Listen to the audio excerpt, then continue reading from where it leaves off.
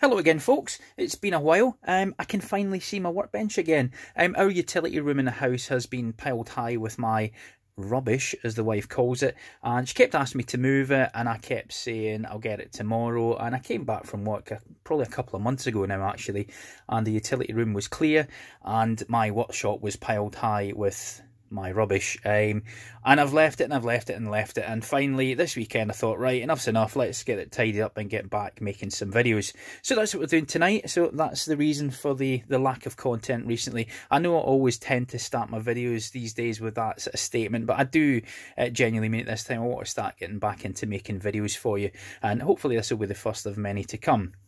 So one of the things that was piled up on my workbench was this little kit here. What is it? Well, it's a super cheap, I think I paid about 70p for this. It's a USB mains charger, and I thought I'd build it tonight and just show you how, well, how basic they are inside, and what, you know, basically what poor quality components and safety standards, you know, are inside one of these things. So yeah, we'll take a look at it, we'll build it, and of course we'll try it out. So yeah, I think, let's say I got this from, I think it was AliExpress or something, and it cost, yeah, I don't think it was any more than sort of 80p including delivery to the UK. It's of course super cheap, and you know, there's a reason for that. So what do we get in the package? Well, we get our schematic, you know, circuit diagram, PCB layout, and everything is in Chinese. Got a component list there, which is quite handy.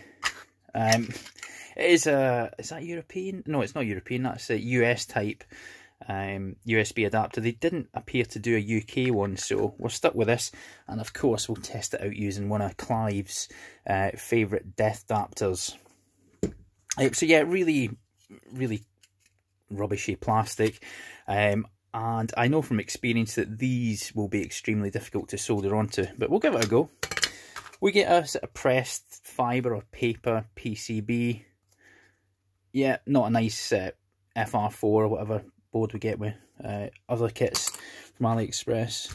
Little transformer, USB socket, a couple of transistors, diodes, a couple of caps, really high quality, was that 0.5mm probably, solid core lead, that's for connecting our mains to the PCB, ridiculous, optocoupler, and a screw and cap on the lead and stuff like that. So we'll just crack on ahead and get it built. So what have you all been up to? Yeah, it's been a while, it's been a real while, but yeah, we're back, we're doing it. How will we start? Right, as always, we'll do the resistors first, and I can't really be bothered decoding them, so just use the good old multimeter.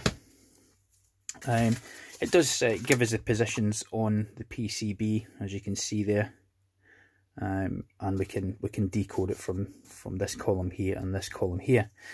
So two resistors, R4 and R5, are 1 kilo ohms. Or should be, so let's just measure that.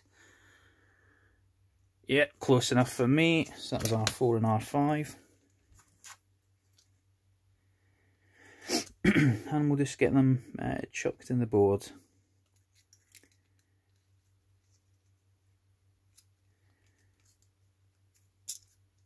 There we go. I'll bend those out slightly. That was the, yeah, it was the one. And R5.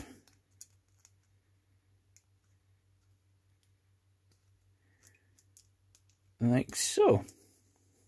Okay, I'll pause the video at this point and I'll get all the smaller components in, and then I'll come back to you when it's a bit more interesting. Save me just sitting here in silence and rambling on about what resistor values I get in next. So bear with me, I'll catch you in just a second. Right, I'm back. As you can see, I've put in all the caps, resistors, the two transistors, and all the diodes. These Zener diodes, or the one Zener diode, and the, I forget what one this is. They were quite difficult to actually see which was which, to get my little, what do you call it, little lens that I retrieved from a an old projector to help me view that. But yeah, they're all in there. So the only thing left to really put on now is a little transformer, the opto-isolator, USB socket, and a little LED. Now, looking at the LED, I was actually just going to put it in because it's not very interesting, but I don't know if you can see that, but the legs are all tarnished, so I'm just going to, I don't have any fine paper in it, and sandpaper into it, so I'm just using this little needle file just to take that tarnish off. Like so. Okay, short is the cathodes. Now this gets bent at right angles to the board, so that it sort of pops out this little hole here, just to give an indication of when the power is actually on. Okay, try not to get my head in here. And what we'll do is we'll just tack up one side. It's not very elegant there. Not elegant at all. And I think that should be okay. And then we'll just finish off the other side.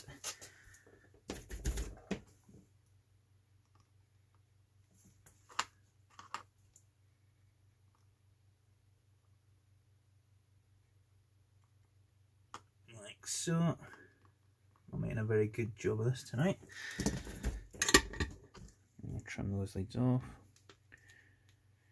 I did actually tin up these. It actually took solder quite well. I was actually quite surprised because they're quite a large lump of metal. Sometimes they do take a bit of heat to get the solder to flow onto, but didn't even need to use flux or anything. It was on reasonably easily. Okay, next thing I'm going to do is pop the little transformer on. It can only go on one way. There's two what do you call it, holes in one side and 4 on the other side, so it can only go in one way. If it doesn't go in, just rotate it through 180 degrees. That should be reasonably easy to quickly solder up. And the legs are short enough that you don't need to trim the leads off it, so that's pretty good.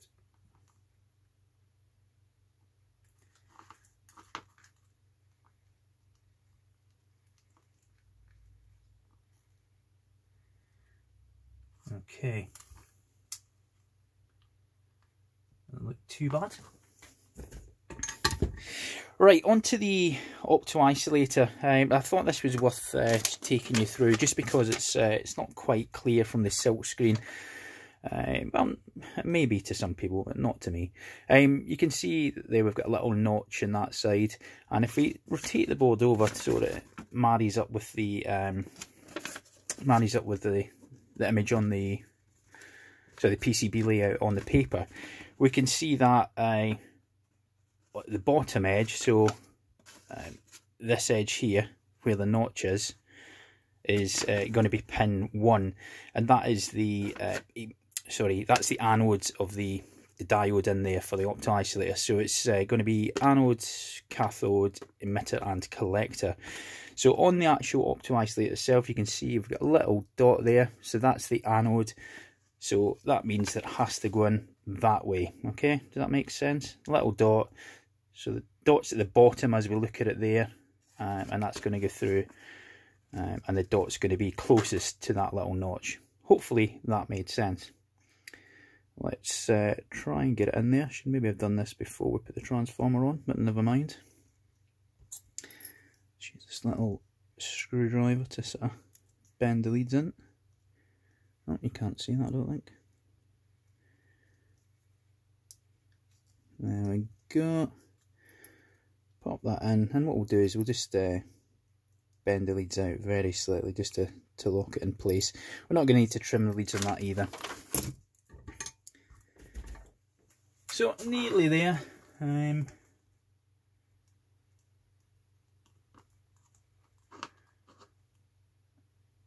As always, just try and take the heat, do one side at a time, alternate side I should say. That's just going to minimise the risk of any sort of heat damage to the components within that package. Okay, that doesn't look too bad. And finally, the last component to go on is the USB socket, and that just pops in there like that. You want it sort of parallel to the board, so you don't want it like that or sticking up like that, just so that gap's sort of uniform and even.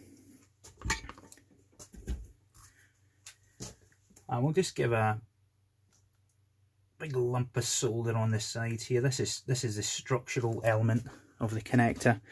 Once we've done one side, we'll just verify that that's level. Could do it up very, very slightly. So if that's the case, just reflow it. Yeah, that should do it. And then we'll do the other side. These are quite a big mechanical connection, if you like, so it shouldn't really need to be adjusted after you've set one side. Right, let's solder up the connections for the USB. And we'll just refill that one last time just to make sure we've got enough in there. And that, as they say, is that. So there we go, and there's our completed board. It doesn't look too bad, but as you can see, it's very, very at low cost. You know, there's not a lot of money in the components or the actual board itself, and you know, these are being mass produced as a, you know, a ready to buy off the shelf thing. So you know, I doubt if you're buying this for £1 assembled from eBay or AliExpress or whatever, I doubt there's been that much sort of quality control done on it. Right, okay, so I suppose we better get this hooked up. Now, it did actually specify live and neutral on here. So live is at the top corner, which is this lead. Now, these can go in either way, so I'm not going to bother with that. I'm just going to solder the leads on. You could mark it as live and neutral, but it's not going to make any difference. Okay, so there's one on. And just hold that for a second, because that pin will retain some heat. So there we go, it's attached and secure. Now, of course, it would be best practice to insulate this, but again, having seen what's inside these previously, you know, having taken these apart to see quality control, they're never insulated, they're just stuffed in there. And it, you know, it's not ideal when you look at the proximity of the, you know, the components to that. It's not ideal. So let's slot it in here. Now, it's designed in such a way that there's a groove for this edge of the PCB, and that actual can you see that sort of flange on that USB connector? That actually slots in and locates within the case itself, like so. So then we'll stuff these wires in, probably a bit long actually, and as you can see, that is not going to fit in there because that capacitor is actually in the way. So I could actually bend the capacitor out of the way, or probably going to be easier, he says, to bend that out of the way, but you know what, I don't think it's going to work. How are we going to do that? So, you know, I mean, that is not safe at all in any shape or form. That's just going to go into that the can of the capacitor. It physically cannot fit. That pin for that mains input is directly in line with that capacitor. Can you see that? Okay, so what were options? Yeah, I think we're just going to have to bend it. So if I can locate, let's go into this drawer.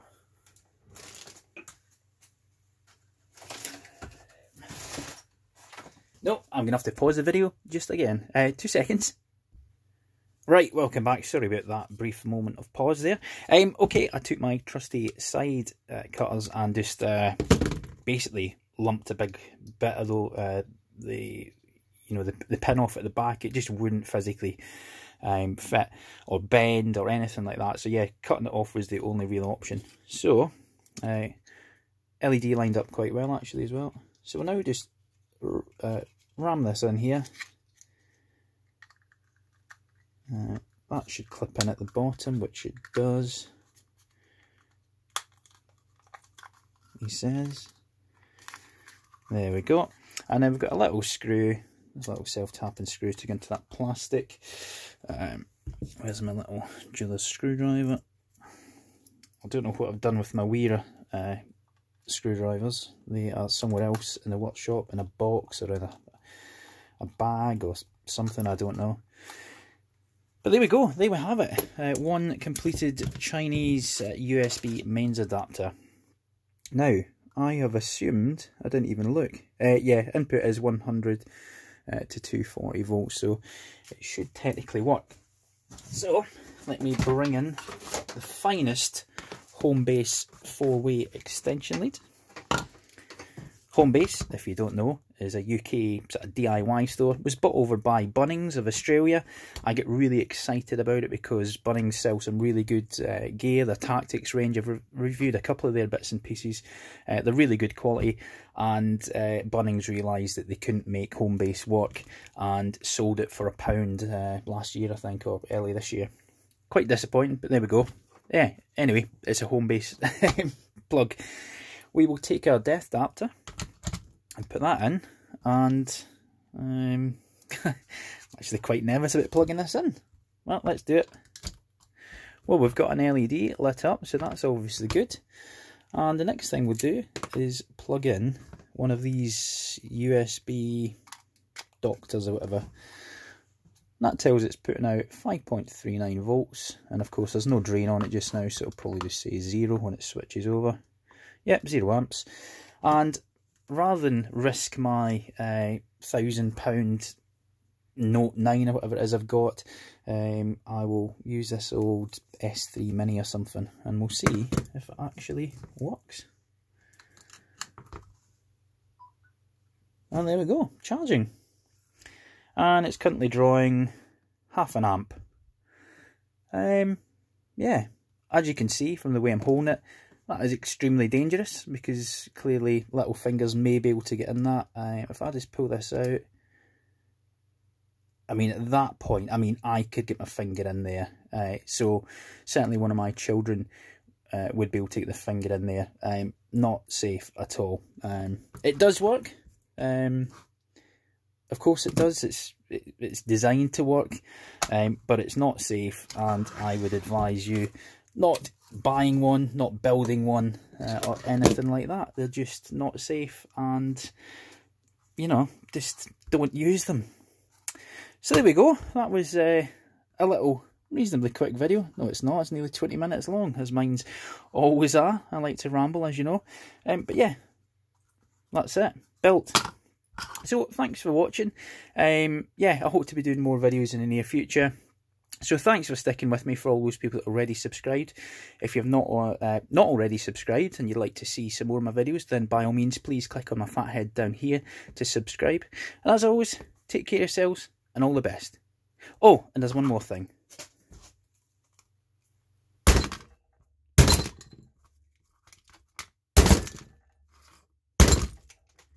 That's what you should do with those. See you later.